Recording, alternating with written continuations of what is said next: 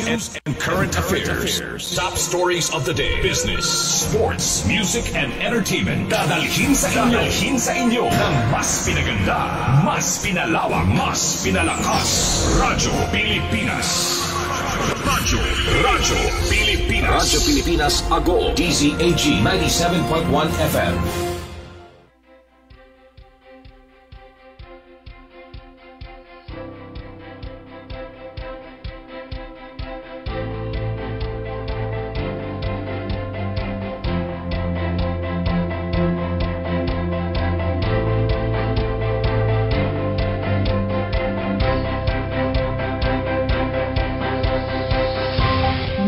Pagpalang umaga mga kabata, live mula DMMMSU, South La Union Campus, Main Library, Agoo, La Union, sabay-sabay nating tunghayan at pakinggan ang programang Hatid ay Kaalaman. Inihahandog sa inyo ng DMMMSU at 97.1 Radyo Pilipinas, Agoo. Ito ang Library on Air.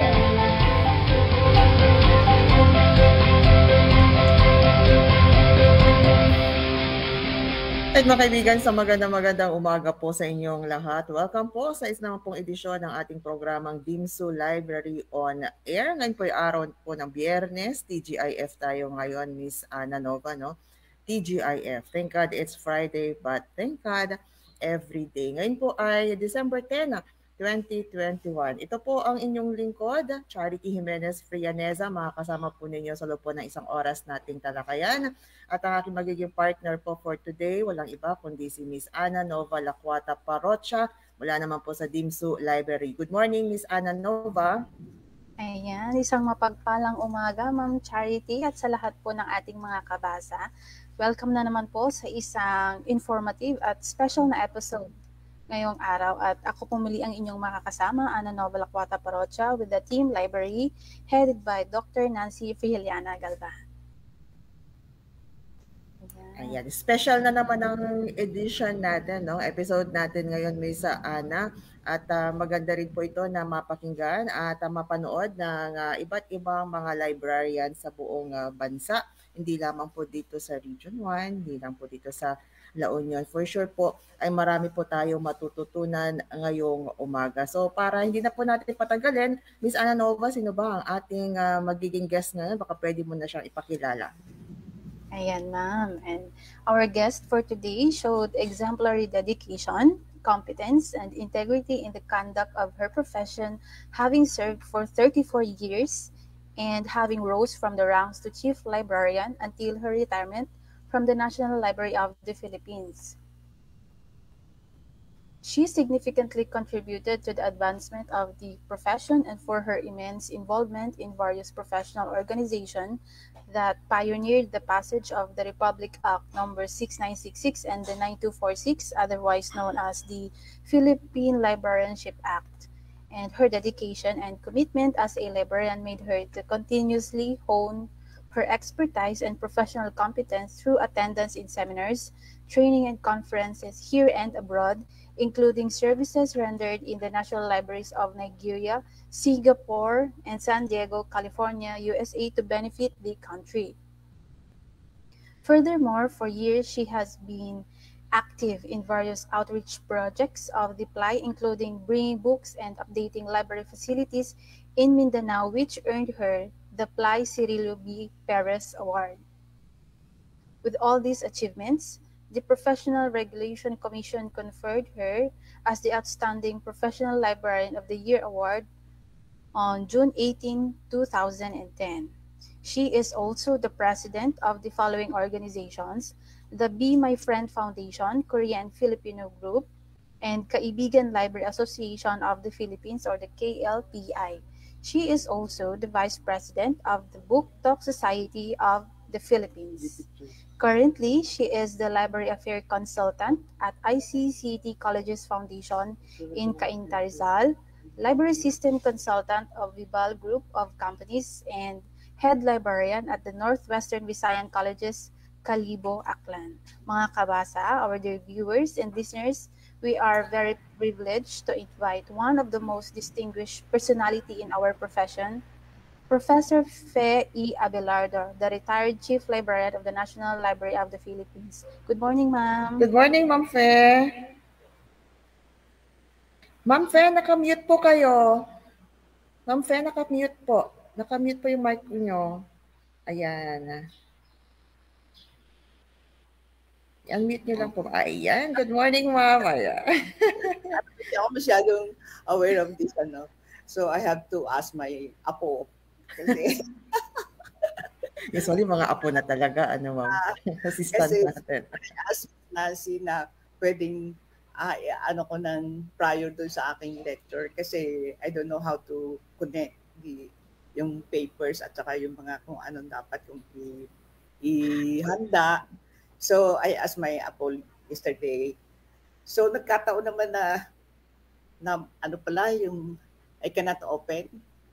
So, since pinadala sa messenger ni Miss Nancy. Yeah. So, maraming salamat sa pag-invite mo sa akin sa grupo ng La Union University, SLU. And then, yeah.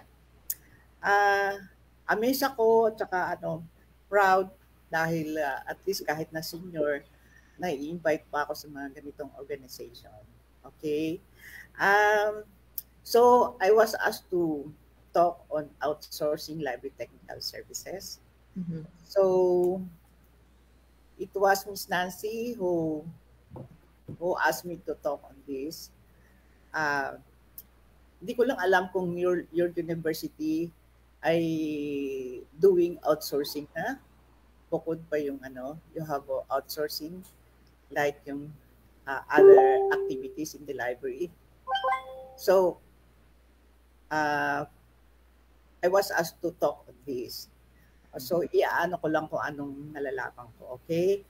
Yes, ma'am. Yes, ma'am. Kasi actually, marami rin po siguro na mga libraries ngayon na mga kulang sa budget, ganyan. So, kailangan na i-outsource yung iba't ibang mga kailangan po nila. Yan, napakahalaga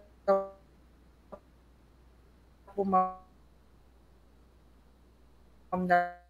So, unang-una siguro, ma'am, tanong, baka pwede po nating bigyan muna ng impormasyon ng ating mga tagapakinig. At syempre, mga nanonood po, ma'am, kasi naka-live din po tayo sa ating mga FB pages po ng DZAG Radio Pilipinas, Agoo, at ng DMMMSU-SLUC. Ano po ba in a nutshell itong outsourcing, ma'am? Okay. Yeah, pwede pang i-move na para...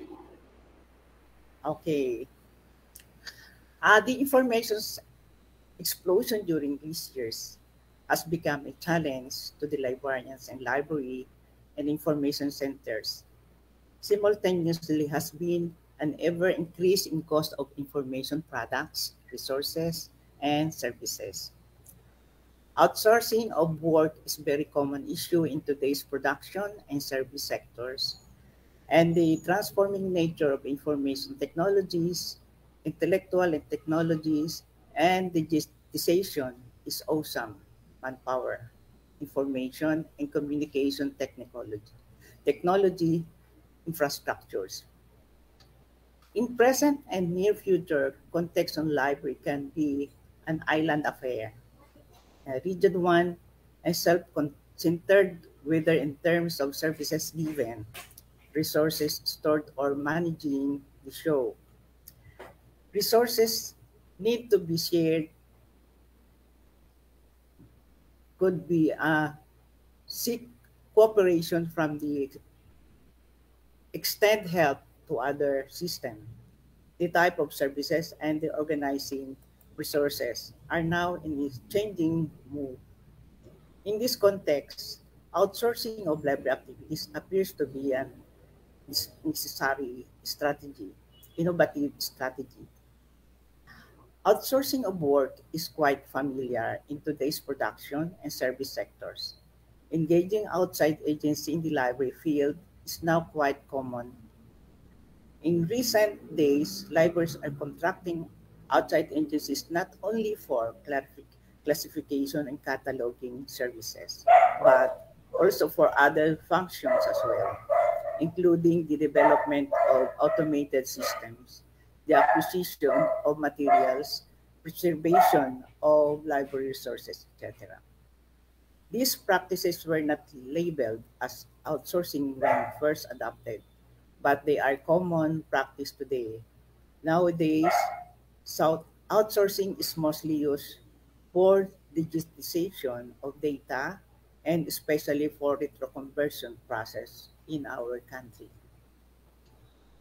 Next po. Now we have the role of libraries today.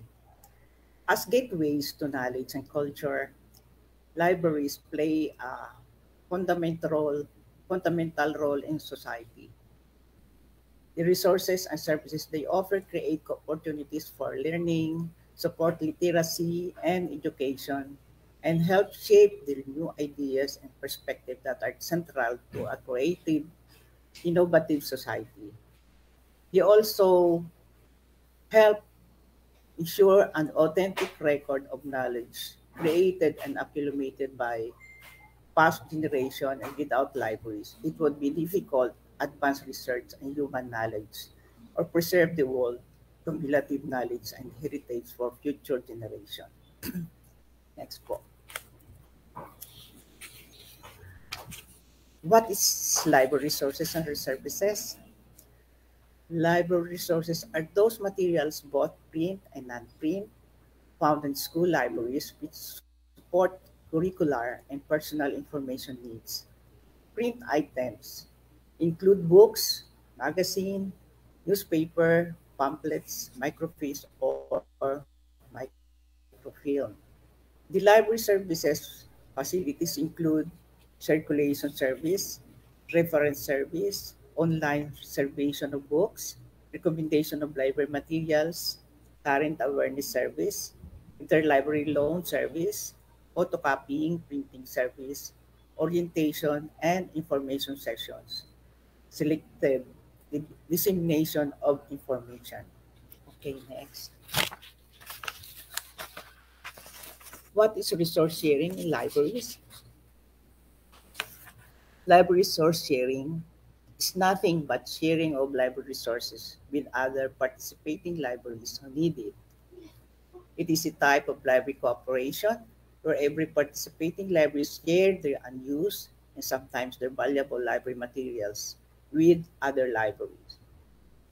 And the most frequent used shared network environment objects are files, data, multimedia, and hardware resources like printers, fax machine, and scanners. Functions are shared in common by a number of libraries, and the most positive effect. Resource sharing entails reciprocity, employing partnership in which each member has something useful to contribute to others, and in which every member is willing and able to make available when needed. And what is the concept of outsourcing? Outsourcing is the best business practice of hiring a partly outside company to perform service or create goods that were traditionally performed in-house by the company's own employees and staff. Outsourcing is a practice usually undertaken by companies as a cost-cutting measures. Due to the impact of modern technologies, the library environment has changed to a great extent. Consequently, the flow of work has changed, and librarians have adopted new and additional duties. In order to face the challenges in this new environment, the library authorities have updated strategic plan and changed the job priority. The information explosion during recent years has become a challenge to the librarians in the library information centers. Simultaneously, there has been an ever increase in cost of information products, resources, and services. Simultaneously, there has been an ever increase in cost of information products, resources, and services. Outsourcing of works is a very common issue in today's production and service sectors. Engaging outside agency in the library is not a new subject. Next.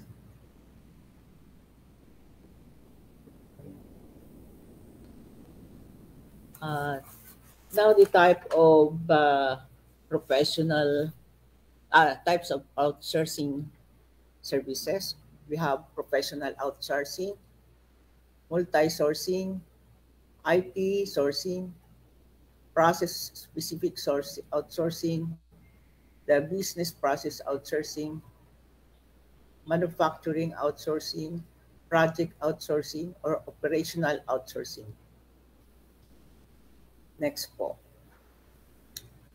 And what is outsourcing and its example? Some other examples of very successful business activities which are frequently outsourced include payroll, accounting services, staff training, technical support, customer support, call centers, procurements, manufacturing, supply chains, recruitment, computer programming, research and development, data entry. Okay, next.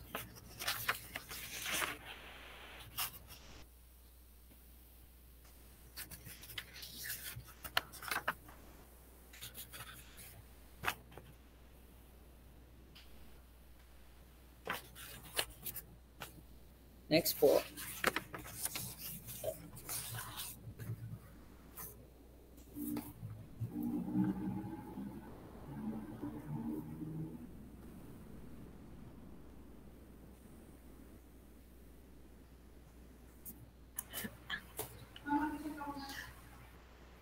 Next po. Ayan, ma'am. Yes. Miss Ana Nova, no, nabanggit nga ni Ma'am Faye yung iba't ibang I'm done with the outsourcing and the types of mga examples ng outsourcing. Ma'am, ito po mga examples po ninyo. And now next is what outsourcing services. Yes.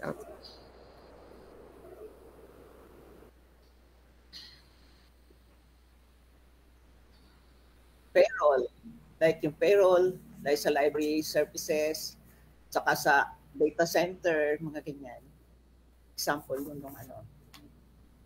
Training, staff training, technical support, customer support, call centers, manufacturing, supply chains, recruitment, computers programming, research and development, and data entry. Now, what is outsourcing services? So I've given the sample of services, outsourcing examples. Now, next is outsourcing services. Outsourcing services has grown exponentially over the last decade as the primary response to events that change the global business environment. As business routine, we struggle with the effect of recessions, layoff, political unrest, social and climate change, corporate strategy has shifted its resources toward ways and means to streamline cost without compromising productivity. So outsourcing has been proven to be an effective process to accomplish both cost management and revenue generation concern of business. Okay, next.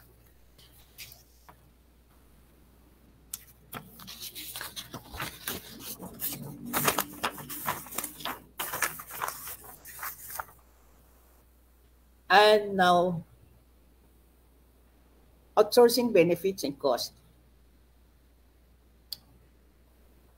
The business case for outstanding varies by situation, but the benefits of outsourcing often include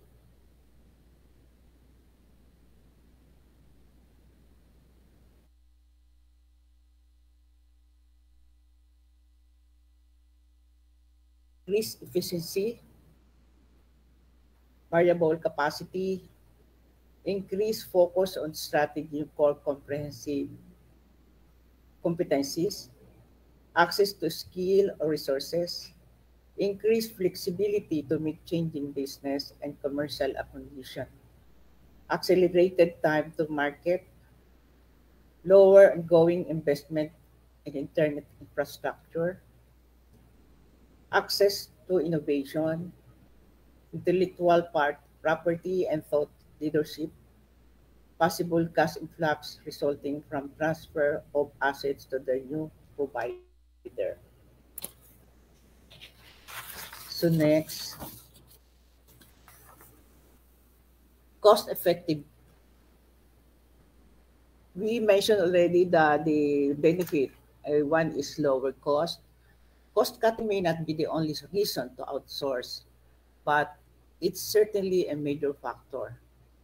Many businesses embrace outsourcing as a way to realize cost saving or better cost control over the outsourced function. Outsourcing converts fixed cost into variable cost, releases capital for investment elsewhere in your business, and allow you to avoid large expenditures in early stages of your business. The most important benefit is that outsourcing of work allows one to get the work done at a very low cost and in a much efficient way. There is a vast difference in the wage patterns of the Western developed countries and the developing countries. The kind of work which is done in the West for a very high price can be obtained is as much cheaper rate in the developing countries, and the difference varies to up to 60%. Offshore outsourcing allows the organization to obtain high quality services at the low operational cost.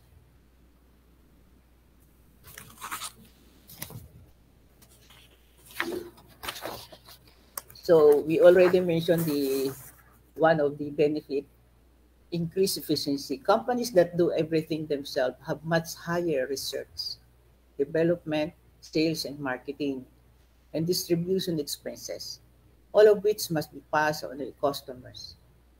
Outsourcing the business function and working with an outside provider, cost structure, and economy of scale can give your firm an important competitive advantage.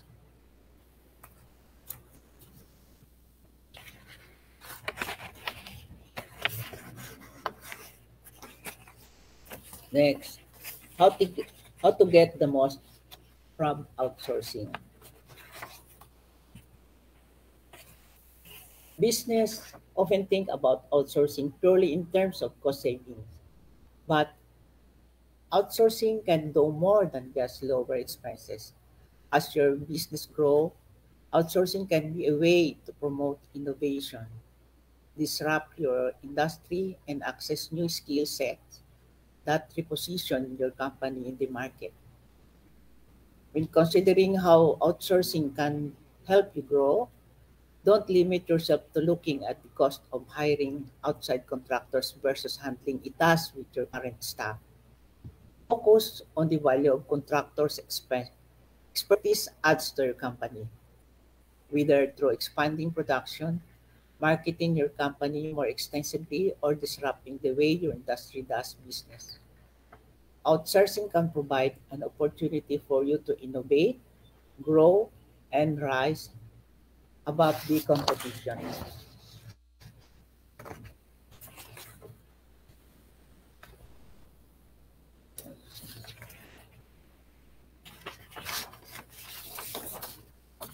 Next.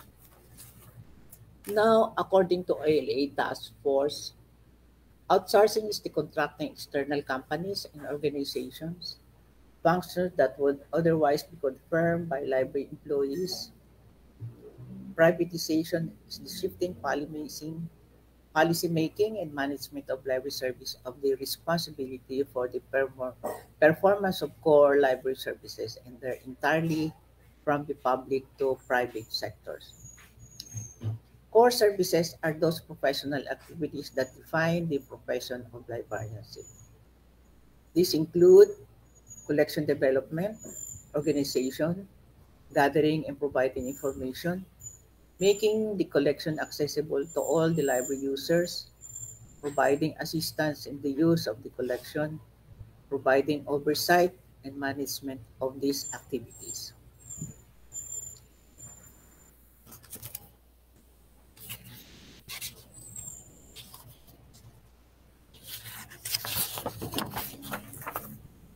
What outsourcing of library activities?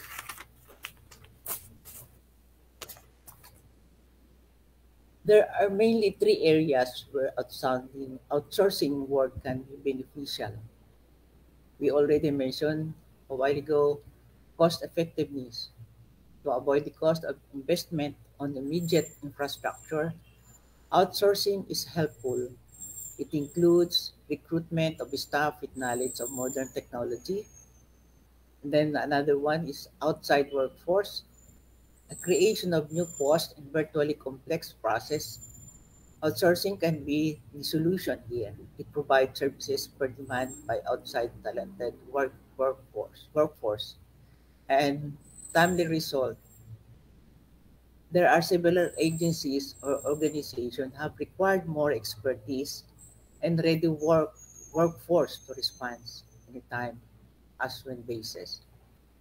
There are many other reasons for outsourcing such as variable capacity of the organization, lack of in-house resources, increased flexibility to meet changing demand and commercial conditions, getting technical work such as cataloging, classification, data entry done more efficiently or effectively. Another one is tighter control of budget through predictable cost, outsourcing of library services activities can increase overall efficiency without hampering the routine works of the library.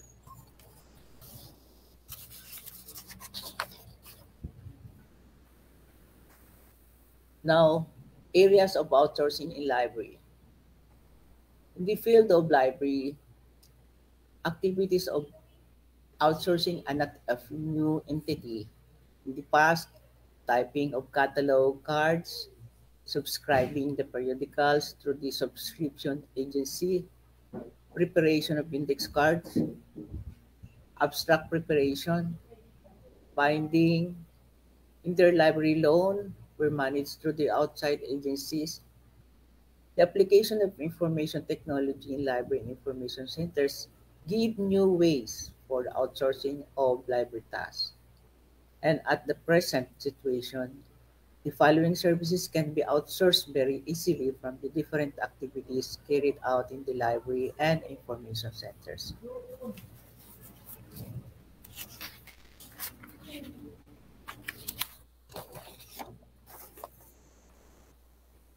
Now next,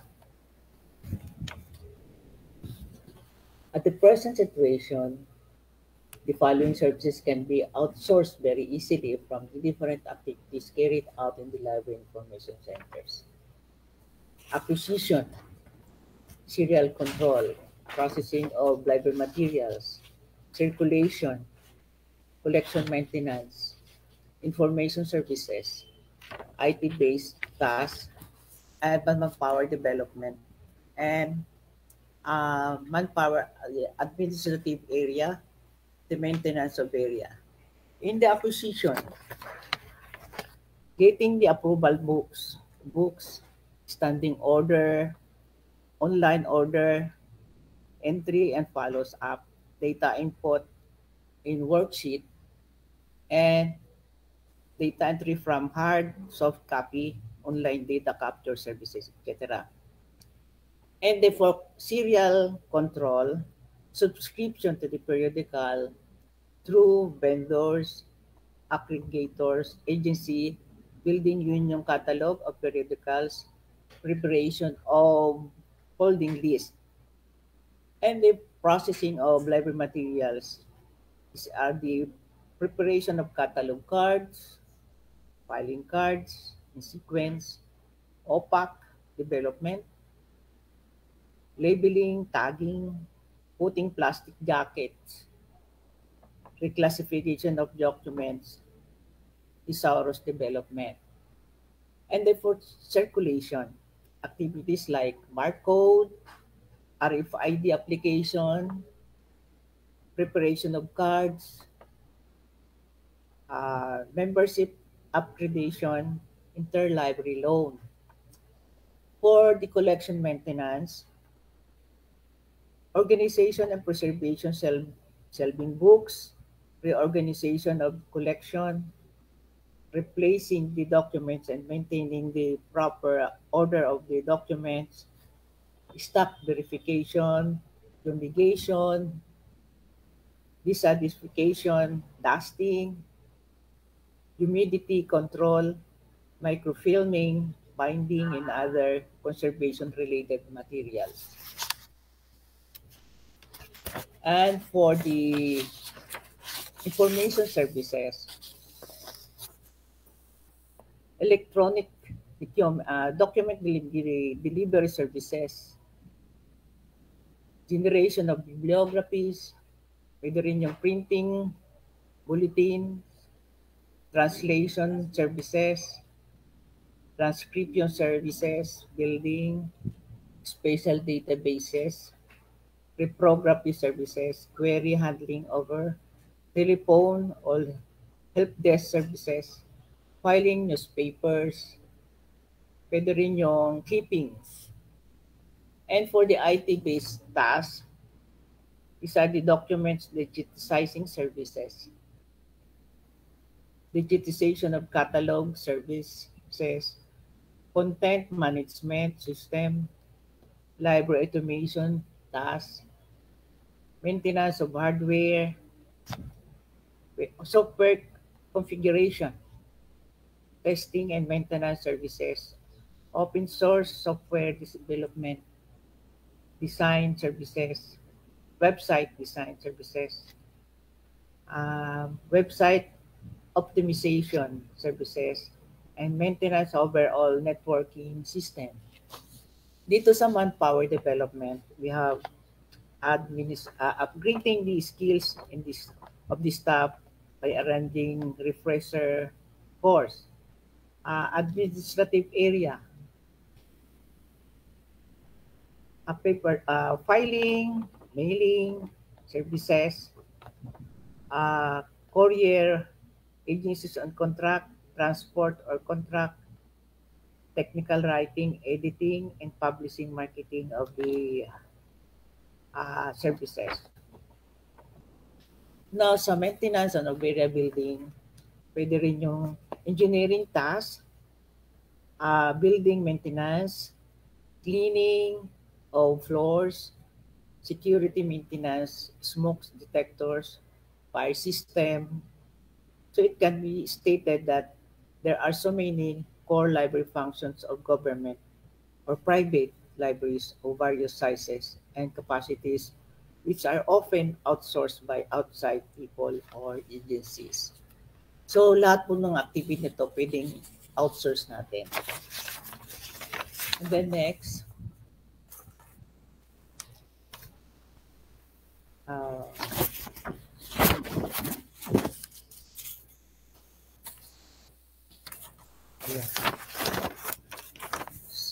so some of the reasons for outstanding were reduced original cataloging, turnaround time, improve the quality of cataloging, provide professional cataloging with more time for its public service duties, deal with accumulated backlogs, access expertise not available in-house, compensate for lack of available workspace. Interestingly, the editors suggested to their authors that they share their writing with their vendors for comments and to keep them in the loop, since the vendor-library relationship is crucial to making outsourcing successful.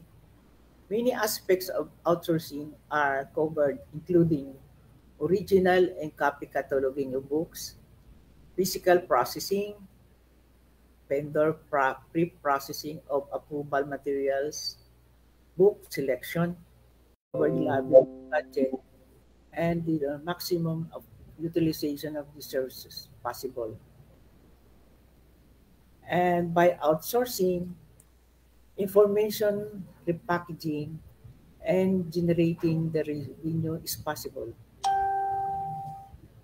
Outsourcing provides access to a large talent pool and sustainable source of skills. Outsourcing Libraries increasingly use example knowledge service provides to supplement limited in-house capacity for production and service innovation. Another one, expansion of library planning, implementation, and evaluation processes can be achieved through outsourcing. Is a trend of understanding,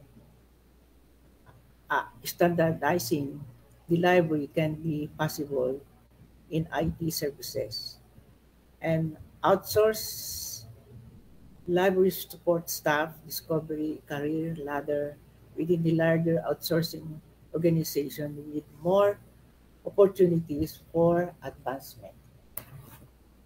So next, now we come to the negative aspects of outsourcing.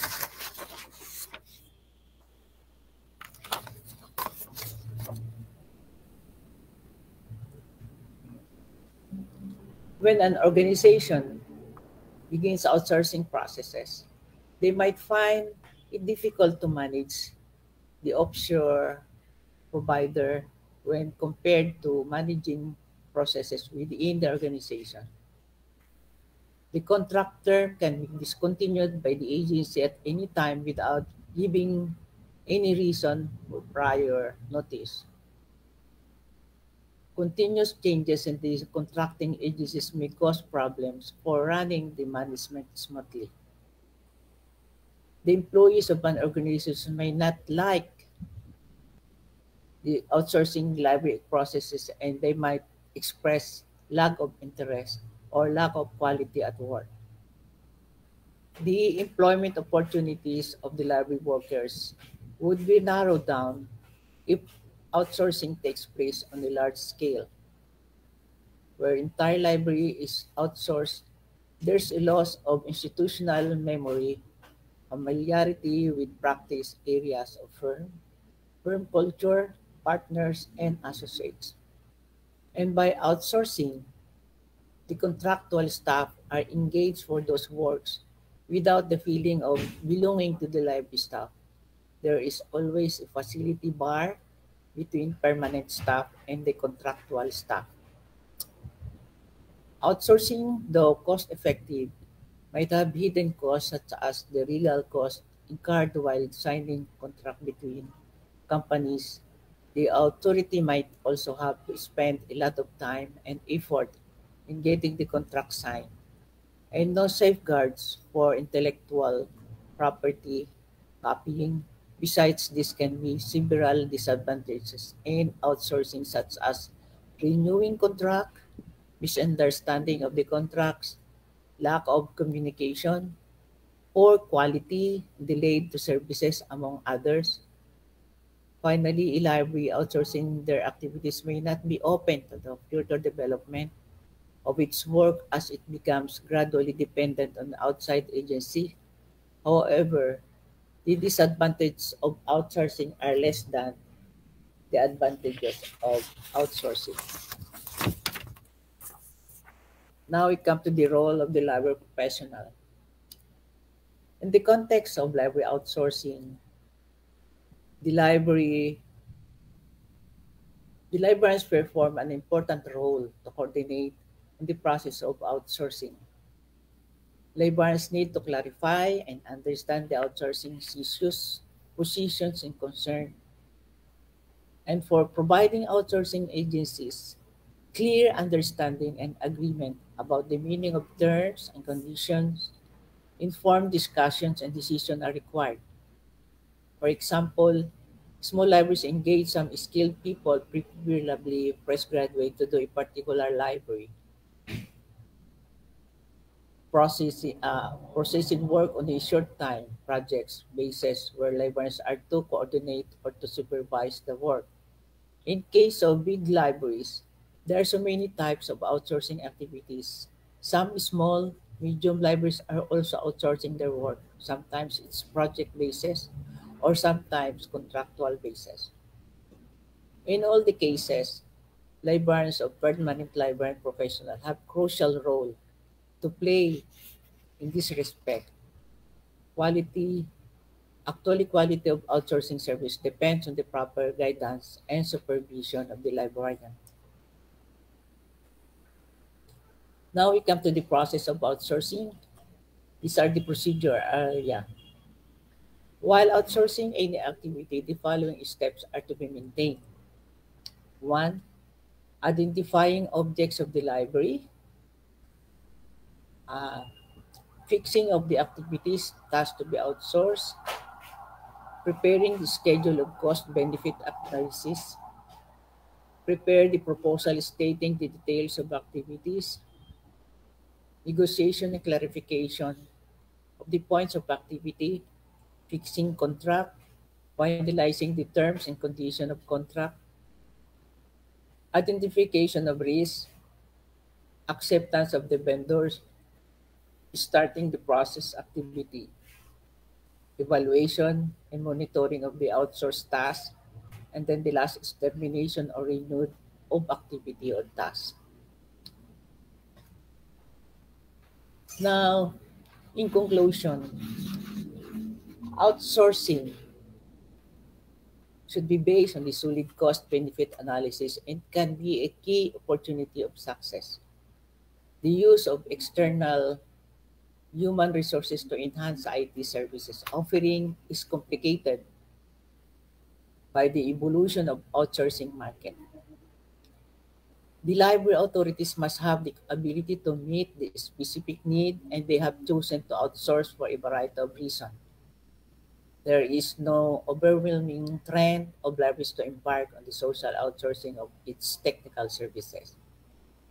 Outsourcing of cataloging, mainly computerization, is common to all types of libraries. Sometimes, outsourcing as a managerial tool to be a workable solution to some management issues. And when used carefully and judiciously, it has resulted in enhanced library services and improved library management. Except core library activities, there are many non-core library activities which are outsourced as supporting services in libraries. Okay, that's all I think for this morning. I have a question for those because aside from this, I prepared because I'm active in outsourcing or soliciting materials for the library for the less fortunate libraries. So I think one of the I have a lot of libraries na kinulungan because I know they have lack of library resources. So I want to show, since I was able to source books from abroad, kaya lang container use. So hindi naman pwedeng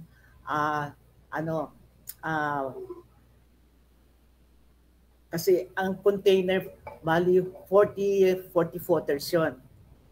This group, ang nahihingi kong libro ay container 40 footers yun. And then I know one your library or the SLU were able to access or acquire some of these books na nahingi ko from abroad. Ito yung ating kwan. These are yung aking mga kasama, si Dr. Hidalgo, Attorney Pobre. I know you know these people. There's our professor. Yung aming association, inaano ko yung para lang at least yung itong fuse, ito yung mga ng mga schools, mga university president, ganun. I think dapat ang president ng SLU dapat maka-join dito sa organization na to. Kasi itong organization na to, ito yung nag-aano ng mga na sa mga schools. Like yung mga subject na dapat na yung updated na about sa mga courses. mostly dito ay mga president ng schools o universities, itong aking mga kasama. Nagkataon lang na ako lang ang hindi doon sa school ay may librarian. But ako nakakapag-produce ng books for these schools na kasi yung paghingi po ng libro, hindi by individual kasi it's a what you call this, itong mga books na nahihingi ko is donation. Kaya lang, you have to pay for the freight.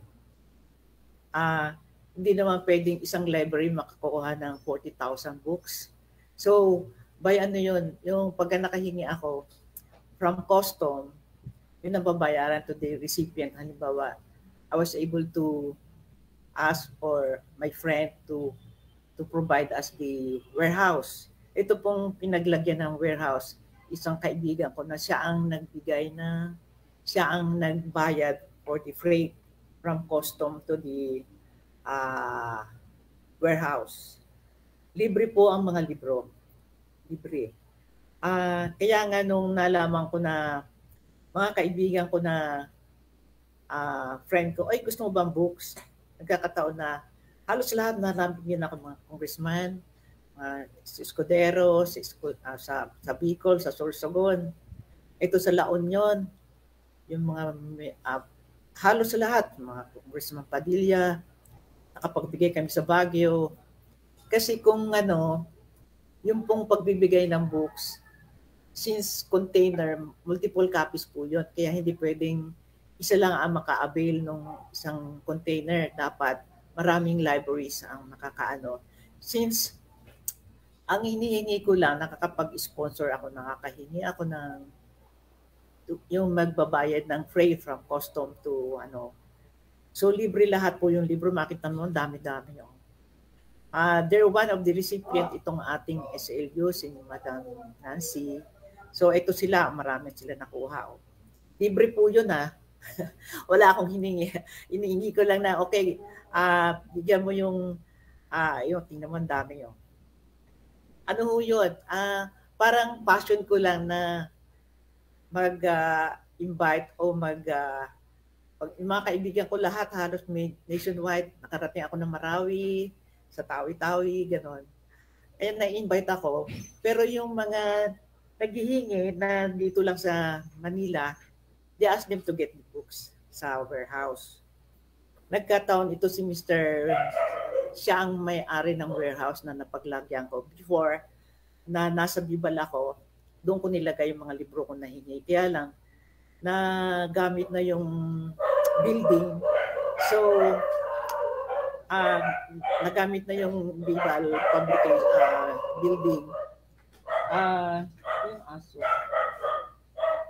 Kaya, nakiusap ako doon sa friend ko na mayaman na they only have warehouse. So, naglagay kami 3 containers ang napunta doon sa warehouse na yun. So, marami akong nabigay hanggang sa La Union, kay Congressman Tan, kay Congressman Escudero, Congressman, yung kanila, at least container ang dala-dala nila. Ito, since they have a small van na lang, so kunti lang nakuha nila. But, so sabi ko kay Ms. Nancy, yung neighboring nila pwede pang kumuha.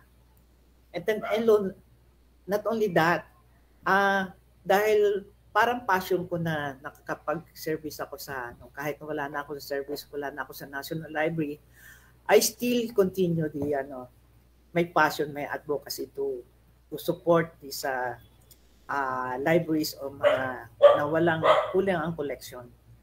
So, parang natutuwa ako na marami ako na sorry. Marami akong natutulungan. So, gusto ko ipakita sa inyo. Kaya kung inano ko kay Miss Nancy, yung mga nabigyan ko na libro na wala silang hirap, wala silang hiningin at even request, at even letter. Sabi ko, okay, just bring your vehicle and get the as many as you can, pwede nyo buhatin. So, magaganda kasi yung books. Karamihan direct from publishing house. Like McDougall, McGraw-Hill, ganyan. Tsaka meron din na yung hindi naka-box, loose na books ay parang slightly loose. Yung mga textbooks ng mga high school o college na kasi sa States, sa abroad kasi, isang gamitan lang dinidispose na nila. So, some of these collections are slightly used. Pero yung mga naka-box, talagang bago lahat yan. Bago lahat, tingnan mo, ang dami. Kasi itong last na container na, 3 container yon. So, nakapagbigay ako na sa Mindanao, when I was still in National Library. Yun din ang aking, nakapagsolicit ako ng books, donation from abroad. Hindi lang yan, pagka nasa abroad ako, nagpupunta rin ako sa mga warehouse. And then, yung mga like Ranfurly and then Darien, ako nagmimili ng libro and then pinadadala ko, it's free. Yung postage. Sila mismo ang nag-ano, kaya natutuwa ako noon. Kasi na-invite ako sa Connecticut. Yung in-invite ako ng dating consultant namin sa National Library. For free, he was the one who shouldered everything for my airfare and everything. So, dinala niya ako doon sa mga may book donation program. So, ako mismo namili na and then inano ko sa mga yung mga kaibigan ko na nangangailangan, nung I was still in the National Library. Alam mo ba, pinadala nila libre by freight, by post office, mga cartoons. So, natutuwa ako, and then ngayon, nung nasa National Library pa ako, tinuloy ko pa rin yung paghihingi ng libro. Kasi yung friend ko yung in charge, yung director. So, kaya lang, kasi ang yung bayad ng freight from custom to the beneficiary kung saan building. Nung nasa Bibal, sa National Library ako, ilang beses ako nakahingi na ibigay ko sa mga public libraries nationwide. And then, nung wala na ako sa National Library, I'm still, nagbibigay pa rin ako sa kanila tuwing makakahingi ako ng container na books from US. Ang kong sa ngayon, yung Children's International Philippines. Sila nakapagbigay ng container books. But this time, during pandemic, na-stop muna yon. So, meron akong naiwan na 3 container, 40 footers yun. Ito nga yung last na ipamigay ko na nationwide. Marami. Hanggang si Michael Pinto, napabigyan ko sa Cagayan de Oro, sa Tawi-Tawi, sa Cagayan de Oro, Davao. And then, yun dito, yung pwede nilang kuhanin by transport, dito na lang pinakukuha ko sa warehouse. Pat yung halimbawa sa Baguio, dinadala namin, and then they spend for our transport or accommodation. Doon lang ako doon sa Tawi-Tawi, sa Davao, Cagayan de Oro. But at the same time, not only distribution of books, we bring our nagpa-puppet show kami, puppet at storytelling, para natin hindi lang distribution ng books ang ginagawa ko. I asked my staff to join me and other association na involved ako. And then, yun, we travel and we bring books, and at the same time we have yung turnover of books, and then we have storytelling, and then puppet show, and then ano pa pang ginagawa namin. Yan, distribution of books. Not only to the library, but sa mga individual na bata. We have children's books.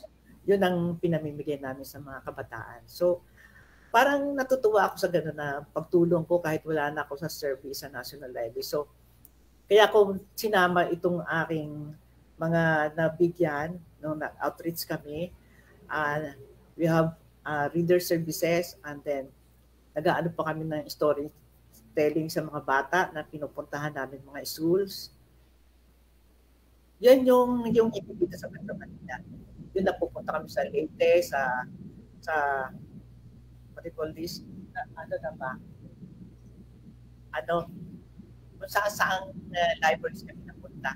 So yun lang gusto ko i-share na kahit na ako retired o wala na ako sa government, I still I want to continue my passion pag sa mga libraries. Talagang all around na po, ma'am, yung mga natulungan yung libraries. Oh, yes. Kung makikita mo lang yung listahan hanggang sa Tawi-Tawi. Tawi-Tawi, I was invited thrice na doon sa Tawi-Tawi. Saka sa Davao, sa Cotabato, halos nationwide na puntahan ko na kahit na wala na ako sa National Library, I still do this. Lalo na pagka nakakahingi ako and then, uy, bigyan mo naman kami ng libro. O sige, okay. And then they are the one providing us the airfare and then accommodation, like in Cagayan de Oro and then Kaya sabi ko, natutuwa ako, parang kahit na senior, I'm still active and yun ang gusto ko i-share na kahit na retired na, I'm still active sa library. Yeah. And thank you very much po, ma'am. Any problem to sa outsourcing? You also outsource your other activities in the library? Like yung cataloging, you have a cataloger. Kasi yan na-outsource yung mga IT, sa administration, sa kuha, sa pag-iwan.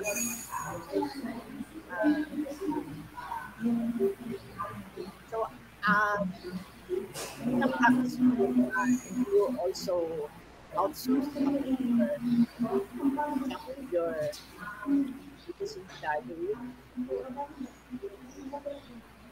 Diyan sa DMSU, Miss Ana Nova, nag-outsource daw kayo. Especially sa may cataloger daw ba? Miss Ana? Yes, ma'am, meron po kami cataloger. Anong outsource or? Dito talaga po. Parang kami na lang din po yung nagpo-provide ng service sa other libraries, ma'am. Baliktad naman po, ma'am. Kami yung nagbibigay. Talaga. And then, especially those sa library na nag-isa, di ba? Na walang licensed or professional librarian, you can do outsource your staff, di ba? Like itong kasi hawak ko yung Bibal Foundation Library. And then may mga student assistant na nag-aano sa amin. So I asked them to arrange the collection yung by so and then they just give and then also in ICCT ganyan. Hawak ko kasi ICCT. Ngayon yung mga student assistant, bibigyan na lang namin sila ng parang monthly what do you call this? Parang kunting para sa pag-arrange nila ng so one way kasi walang librarian na talaga, you can ask your staff or other student. And then sa ibang halimbawa sa yung mga student na maraming tao, hindi kayo magpatulong lalo na sa kayo sa library. Division. Yes. Ma'am Fe, kasi marami rin po tayong mga librarians. Tapos yung classification, yung pagka-arrange ng libro,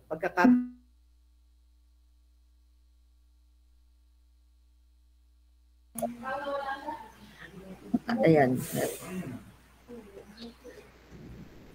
Hello, ma'am. Ayan, bumalik na si ma'am. Well, kasi kanina naghang lang ng konti, ma'am. Anyway, ma'am, baka pwede isa pang tanong kasi meron po syempre mga nagtatanong din mga librarians. Paano daw po ba ang mga tips ninyo or strategies para maka-outsource din po sila sa ibang mga agencies. Any tips, ma'am? Especially po na mayroon pong pandemya ngayon. Like yung para sa library sa library or kasi yes kung po, ma'am, sa library. You have few staffs to do the work. Like sa amin kasi sa publishing, wala kasing magagawa na index. So nag-outsource kami. Mahanap kami ng ano. Tapos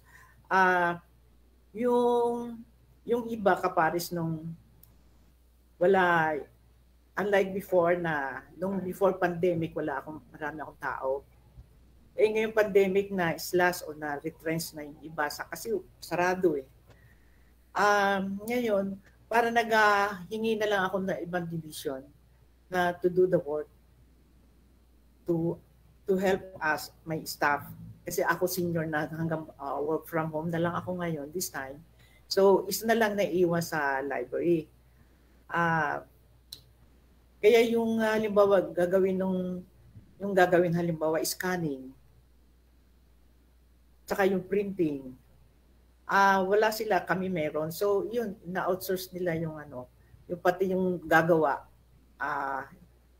naghihiram kami para sa ibang division, para sa amin, para gagawin yung printing o yung pag-scan ng mga materials na kailangan ng mga authors.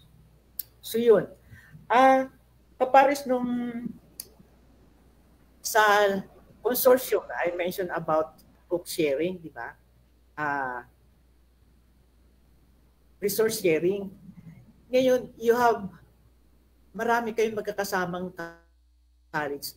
What if, kung halimbawa ka-network mo at hindi available sa iyo at mayroon available sa kanilang library yung kailangan mo, makipag-network ka. Lalo na pagkakaibigan mo, pwede ka manghiram lang, di ba? Same with ako ngayon ganon. Galing ako sa National Library. Minsan yung library ko ngayon, kailangan ng ganon. Tatawagan ko lang, papadala nila. So pagkakakilala mo, hindi na kailangan pang mga chichiburichi ba, basta papadala na lang through email o yung sa online. So ganun din ang pwede nyo gawin. Kung hindi available yung material sa inyong library at available sa ibang library, sa school library, pwede kayo maghingi na lang. Nasira ang printer nyo. Wala kayong printer. Kung kaibigan mo yung pwede kang mag-outsource nung. So ganyan lang parang working. Kaya dapat may kapasito sa Manila, may consortium. Buti na lang din dito sa Region 1 is meron kaming LibCorp Together with the libraries of the Region 1, ma'am. So, may consortium din yan. So, pwede kayong halimbawa, kailangan mo at available sa ibang library. Kaya yung line na lang. Diba? Lalo na halimbawa, may mga documents na alam mong available sa ibang school. Pwede ka na tumawag and then scan na lang nila and then padala. So, ganun lang naman. Lalo na pagkakaibigan mo, walang problema. Pwede dito, pwede na itayo na. Kaya lang, pabalik mo. Pagka hindi mo sa ibisan, diba? Yung bayad. So, bago mo ilabas. Pero kung kaibigan mo, pwede na lang. Kaya lang, promise na ibalik sa agad. So, yun lang. Source on networking, resource sharing, at saka itong outsourcing. Outsource mo yung kung wala kayong gardener, pwede mo ipaano yung ng library, pa-cleanis mo, cleaning, di ba? At siyempre, kung nag-iisa ka sa library, alam ka na may ko pa mag-map. So, i-outsource mo yung, yun lang naman, kailangan talaga makipag-network ka sa mga neighboring libraries. So yan, thank you very much po Ma'am Fe Abelardo for that very comprehensive discussion at na-discuss nga po ninyo Ma'am na ano nga ba ang outsourcing, ang role po nito sa ating library at ang iba't ibang resources ng ating library na pwede po lang i-outsource natin at na-discuss din po ni Ma'am kung ano ang nangyayari sa outsourcing at madami pa talagang benefits ito. At akala natin ang collections lang po ang pwede nating i-outsource, pwede din po pala ang human resource, mga catalogers, ang services po natin. At may bonus pa ang group nila, ma'am, na nagbibigay po ng mga books sa iba't ibang libraries. At ma'am, kulang na po yung ating oras. Baka makahingi na lang po kami ng inyong mensahe, ma'am. Okay. Gusto ko lang magpasalamat. At least kahit na I was given a chance to share my advocacy sa inyo nga sa La Union, sa Pangasinan. Is it Pangasinan, La Union, di ba? Another, are you ka network ang Pangasinan? Hindi. Okay. So, at nagpapasalamat ako, at least I was given a chance to share my advocacy, my passion sa library. At sabi ko nga, kahit na wala na ako sa National Library, can still, parang serviceable pa rin. I'm still willing to serve, willing to share my knowledge. So yun po. Maraming salamat. Thank you very much po ma'am sa oras po na binigay niyo po sa amin. Pero bago po namin kayo tuloy bitawan, meron po munang i-award na certificate po ang DMMMSU Library. So ang magbabasa po ng inyong certificate walang iba po kundi si Dr. Nancy Galban. And Dr. Nancy.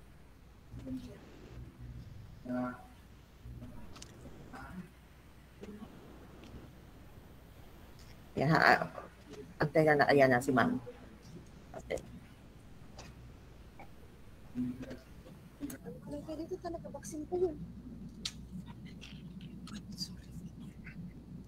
Ay.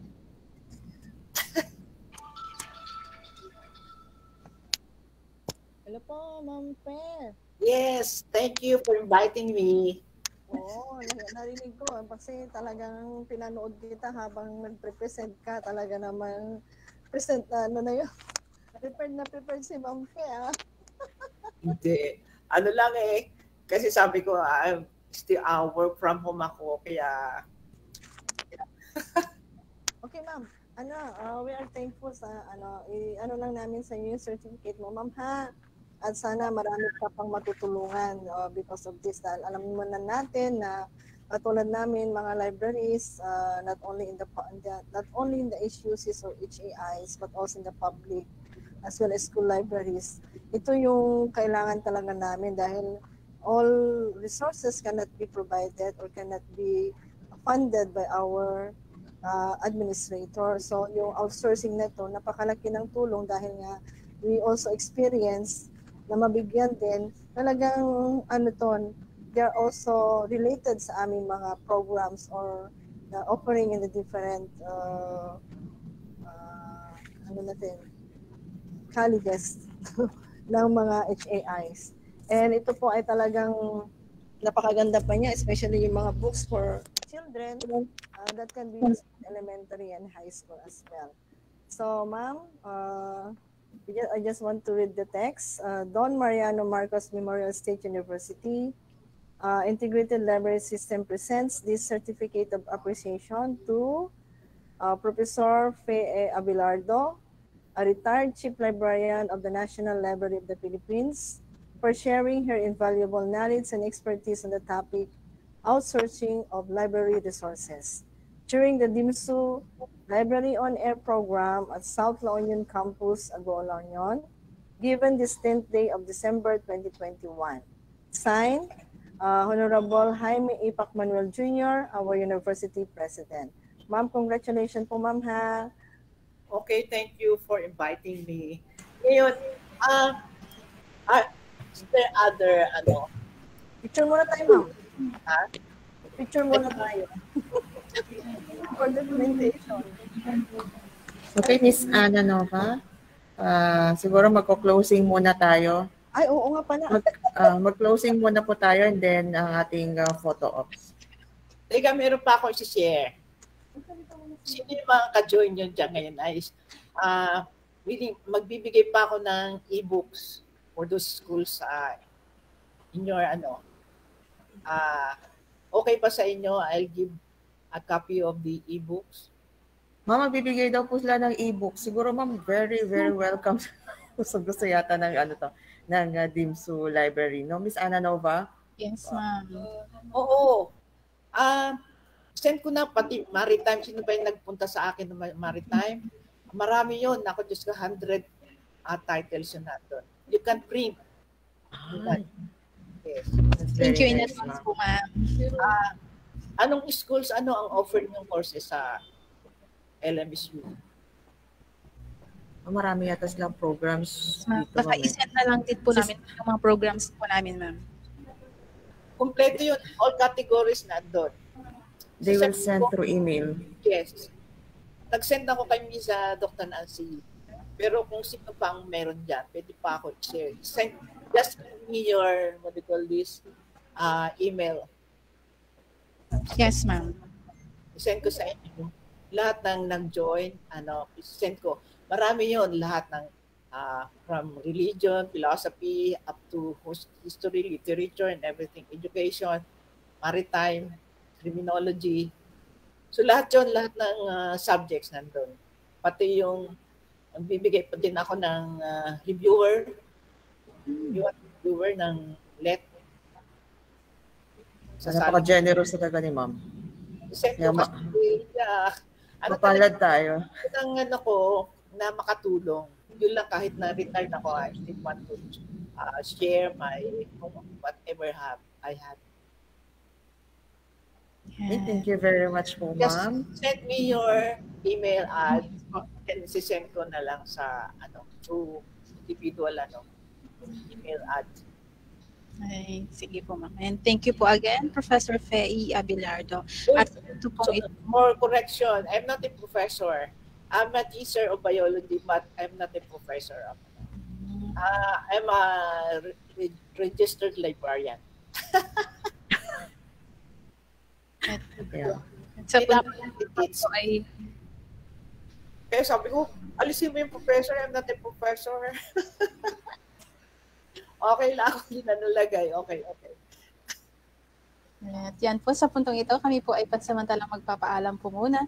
At ako po muli ang inyong kabasa, Ana Nova Lakwata Parocha, with the team library headed by Dr. Nancy Filiana Galban. In behalf, we would like to acknowledge our University President, Dr. Jaime Ipac Manuel Jr., our Chancellor, Dr. Joanne C. Rivera, and our Director of the Library Services and Development, Dr. Sonia S. Isip. Isang mapagpalang umaga po sa ating lahat. At sa lahat din po ng bumubuo ng DZAG, Radyo Pilipinas, Agoo, headed by Station Manager Ms. Maricel Fronda. Ito po ang inyong lingkod, Charity Jimenez Frianeza. Nag-iwan na po ng isang magandang umaga sa inyong lahat. God bless everyone. Stay safe and stay healthy. Happy weekend. Yeah, hello. Hi. Picture muna tayo, ma'am.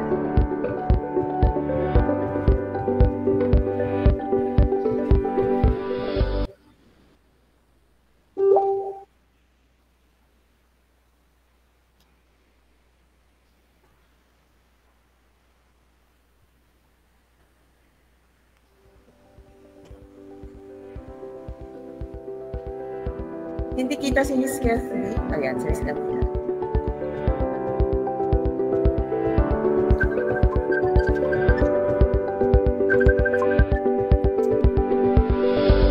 Inyong napakinggan, usapang kaalaman mula sa Silid Aklatan, Don Mariano Marcos Memorial State University, South La Union. Nagkala na sila? SLUC Library, the storehouse of knowledge, library on air. Muli niyo kaming samahan sa susunod na Webes at Biyernes, alas 10 hanggang